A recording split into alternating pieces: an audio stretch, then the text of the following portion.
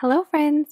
In this video I'm going to be reviewing the Artist Loft Watercolor Dual Brush Marker. I hope I got that name right. This is a brush pen that a lot of people call a dupe for the Tombow Dual Brush Pen, and they are very similar. They both have two ends, the brush tip and the bullet tip, and I will show you a comparison between the two here. As you can see, they are very similar. I do also agree that they feel pretty similar when they write. Now, I personally don't think they feel identical. However, as somebody who gets asked about pens a lot, and as somebody who reviews pens a lot, and as somebody who does a lot of hand lettering, I might pay a little bit more attention to the tiny little details than some people, so I can totally see how people would call these a dupe. Now, I held off for getting these for quite a while for one main reason, and that's because they just really weren't that inexpensive. I felt like if I was going to buy something that was like a dupe for a Tombow marker, that it should be really cheap, and whenever I would see these at Michael's, they just really weren't that cheap. They were pretty expensive. I'm not sure if they were quite as expensive as the Tombow Dual Brush Pen, but they weren't like just a few dollars either, so I always tended to go with the one that I knew and the one that I knew that I liked. But I eventually ordered these on Amazon, and I was pleasantly surprised that I really like them. I wanted to show you the difference between pushing really hard and just kind of pushing lightly. I explained this in my Tombow review, but some people ask how I get that ombre effect where the top of the letters are darker than the bottom, and a lot of it has to do, I think, with a nice paper, but also I think that it has something to do with pushing really hard.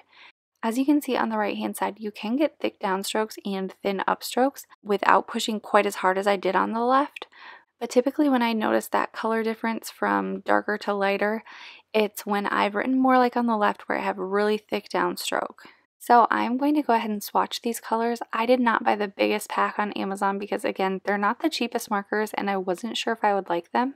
But the colors are really nice and vibrant, and with how much ink that comes out, I definitely understand the name watercolor in the title of these pens because they just feel pretty juicy to me. If I had to say that there was a difference, one thing that I feel like is a little bit different between this pen and the Tombow is this one just feels a little bit softer to me, and I don't really know how else to explain that except for that it feels, instead of bouncy, it just feels a little bit softer. So I don't know if that makes any sense to you. One just maybe feels like there's a little bit more bounce to it, but again, it's so minor, and if I wasn't like completely trying to look for differences, I probably wouldn't notice. And also it could totally just be me. So again, let me know. But obviously it's not a major difference at all, if any.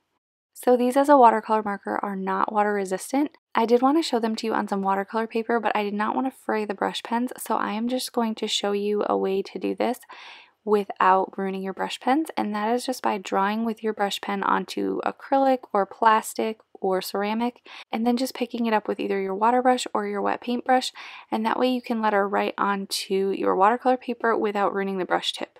This is also a great way to use up brush pens that are already frayed and you aren't really having good luck writing with, but they still have some ink inside of them. And the colors would probably be a little bit more vibrant if you were to write directly onto the watercolor paper, but I think that this is a really nice way to do it as well. These markers are blendable, and I think that it's a little bit more subtle of a blend, but with these markers you could definitely try a few different color combinations and see if you could get a little bit more contrast if that's what you're looking for. If you are curious how the Tombow Dual Brush Pen writes, I will leave a link in the description box below for my Tombow review. And if you are wanting to learn how to hand letter, I have a free mini course that you can join. You can simply go to howtohandletter.com/mini course, or I will leave a link in the description box below for that as well. Thank you so much for watching, and I will see you in my next one.